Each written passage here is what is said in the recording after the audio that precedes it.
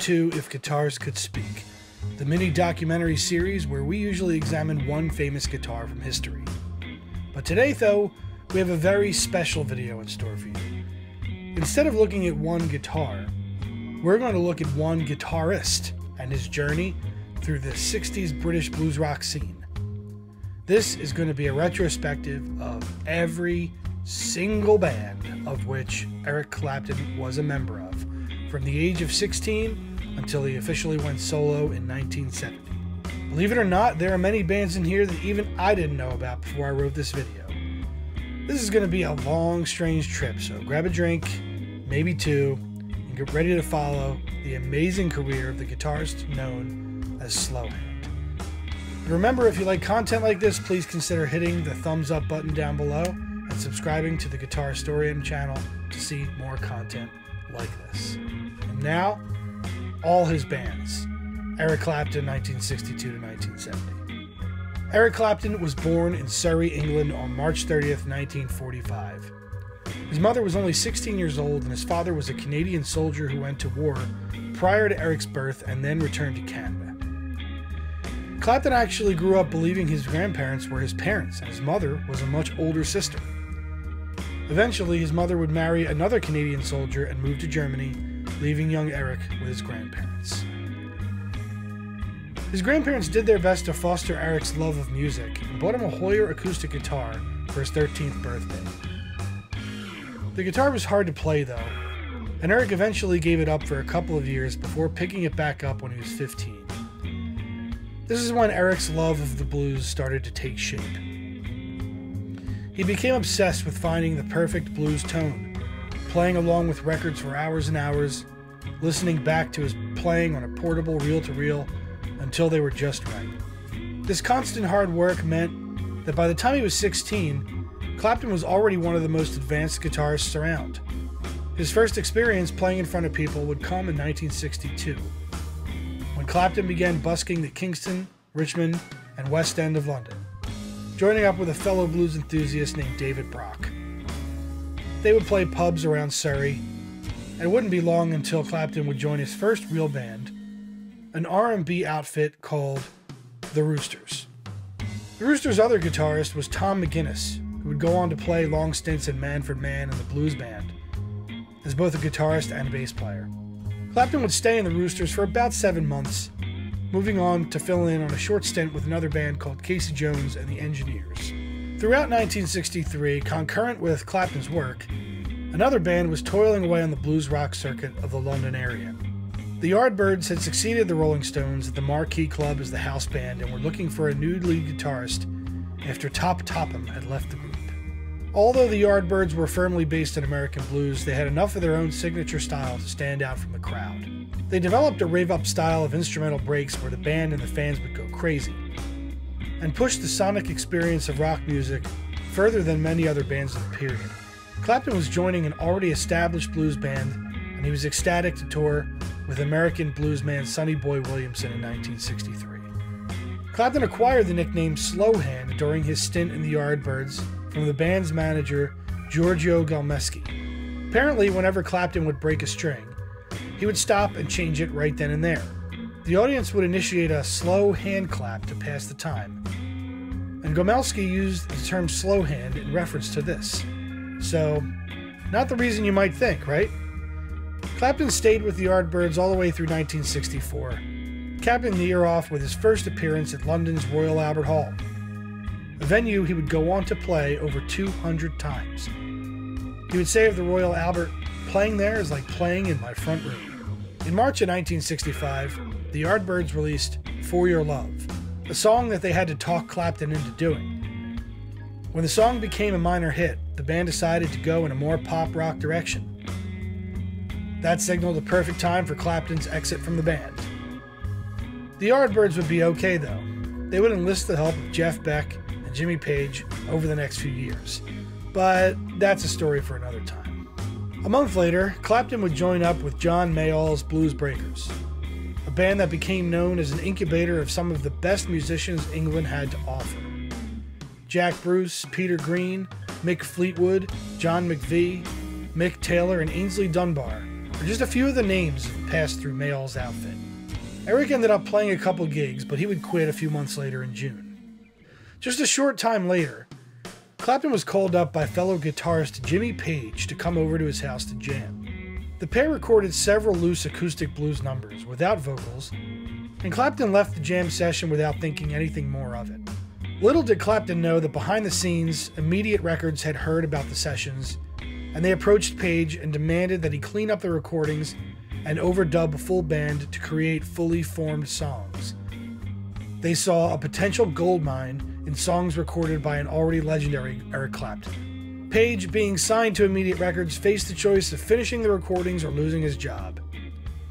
So Page enlisted the help of Rolling Stones' Mick Jagger, Charlie Watts, Bill Wyman, and Ian Stewart later in August to finish the recordings.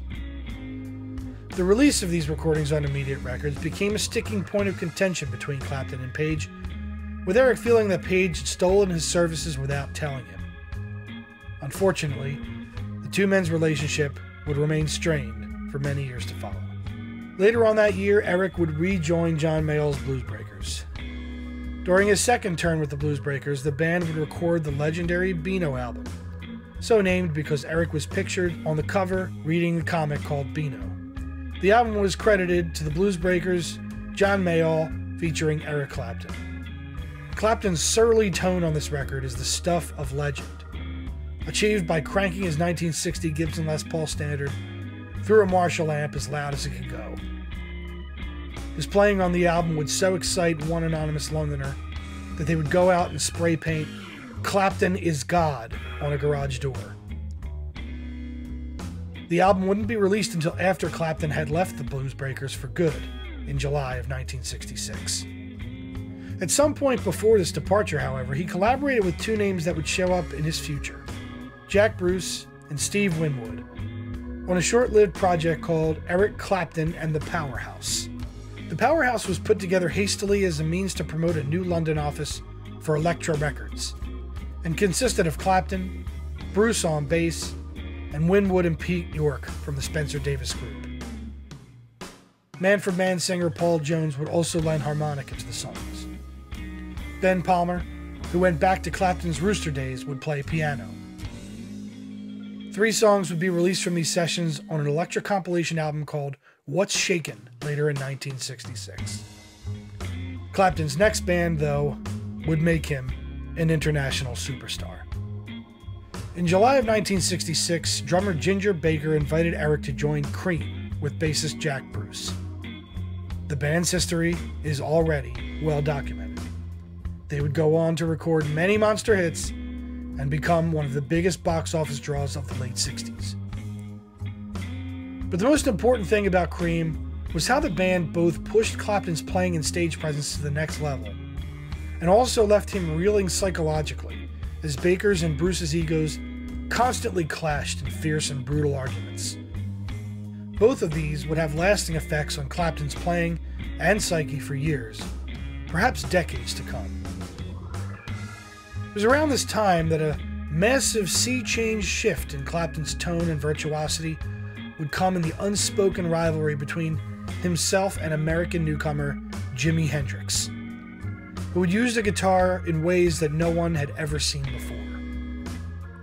Hendrix's use of pedals, effects, and feedback changed the landscape of rock music forever, and his arrival in England in early 1967 was a seminal moment, as nearly every major UK recording artist, from Pete Townsend to George Harrison to Keith Richards, ran to clubs to get a look at what Hendrix was doing. The Jimi Hendrix Experience and Cream would vie for the title of England's most exciting act for several years. Clapton's stage presence and singing grew by leaps and bounds during this time as Cream's setup as a power trio left him nowhere to hide on stage. Carlos Santana saw the band on tour in 1967 and said in his book that, quote, "They looked like giants, like they were on stilts or something." In 1968, Clapton would collaborate on one song that would land him a temporary role in the biggest band in the universe. George Harrison asked Eric to play on While My Guitar Gently Weeps, as he felt the band wasn't taking the song too seriously. Clapton would use a 1957 Gibson Les Paul Standard refinished in red they had given to Harrison earlier that year. But for more on that, Click the link above. His stint in the Beatles lasted only one day and went uncredited on the White Album. Clapton always felt constrained by too many labels. He felt that Cream was becoming hamstrung and was veering away from their blues beginnings. And so the decision was made for the musicians to go their separate ways after releasing their final album, Goodbye, in February of 1969. The toxic working relationship between Ginger Baker and Jack Bruce didn't help matters either. Clapton was often moved to tears by the arguments the men would have. At the end, Clapton was glad to be free of them. After Cream's dissolution, Clapton would play in the temporary supergroup that John Lennon had assembled for the Rolling Stones Rock and Roll Circus. The Dirty Mac consisted of Lennon on rhythm guitar and vocals, Clapton on lead guitar, Keith Richards on bass, and Mitch Mitchell of the Jimi Hendrix Experience on drums. The group would play 2 songs for the circus, which was slated to be released as a musical fantasy piece that had been dreamed up by Mick Jagger. The band played a version of John's White Album track, Your Blues, and a blues jam called Whole Lotta Yoko, with violinist Ivory Gitlis and Yoko herself lending something like vocals to the performance. The circus wouldn't see the light of day for decades, however, as Jagger and the Stones thought they'd been outplayed by the other bands, especially The Who, and it remained shelved until it was released in 1996. In early 1969, Clapton would again see himself dragged into another supergroup project. Early that year, Clapton started to informally jam with Steve Winwood, following the breakups of Cream and an early form of Winwood's Traffic. The jam sessions started to morph into a band concept, but Clapton was mortified to see his old bandmate Ginger Baker show up to play drums for the group. For some reason known only to Eric, though, he stayed, and the band added bass player Rick Gretsch to form Blind Faith. They would record one short album which spawned a tour of Scandinavia and the US, but the band didn't have enough material and often played old Cream and Traffic numbers, which the audience loved, but the band wasn't quite as happy about it. Supporting Blind Faith on the tour was a little-known American singer-songwriting duo Delaney and Bonnie Bramlett. Their band, Delaney and Bonnie and Friends, would feature some truly towering figures of rock. Duane Allman, George Harrison, Dave Mason, Leon Russell, Bobby Whitlock, and Clapton would all support the duo during various times. Clapton was drawn to the simple nature of the Bramlett's music, and he ended up spending more time with them than with Blind Faith in between shows. This led to tensions that broke Blind Faith up by August of 1969.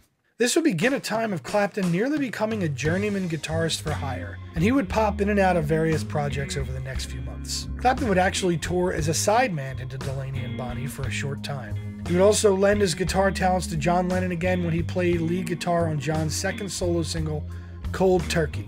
There were a number of other very short collaborations and stints in various bands and recording artists during this time, including Ringo Starr, Dave Mason, Dr. John, and Leon Russell.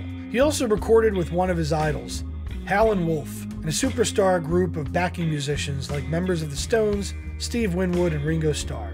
But the album failed to make a critical impact. Clapton would use members of the Bramlett's backing band to record his first solo album, Eric Clapton, which was released in the spring of 1970. Delaney Bramlett was especially encouraging of Eric to develop his singing and songwriting ability, and this culminated in a strong freshman effort from the road-weary guitarist, even surprising the American market with the hit After Midnight. Clapton was beginning to feel constrained again, but this time it was by his own legendary status.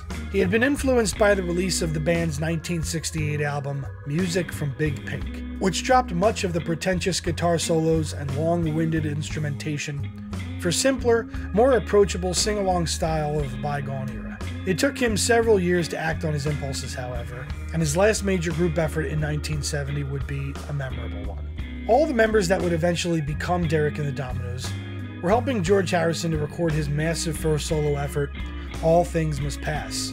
The name was a play on a friend's nickname for Eric, which was Del, and was originally slated to be Del and the Dynamos, but this was misread as Dominoes, and then the name of Del and Eric were combined to make Derek.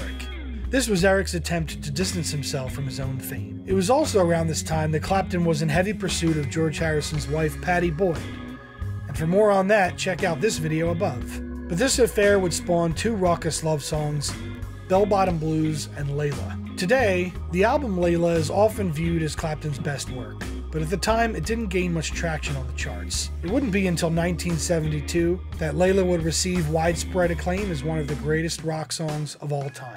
The song also showcased a new collaborator, Duane Allman, who wrote the song's signature intro riff. Clapton would go on to call Allman like the musical brother I never had, but wished I did.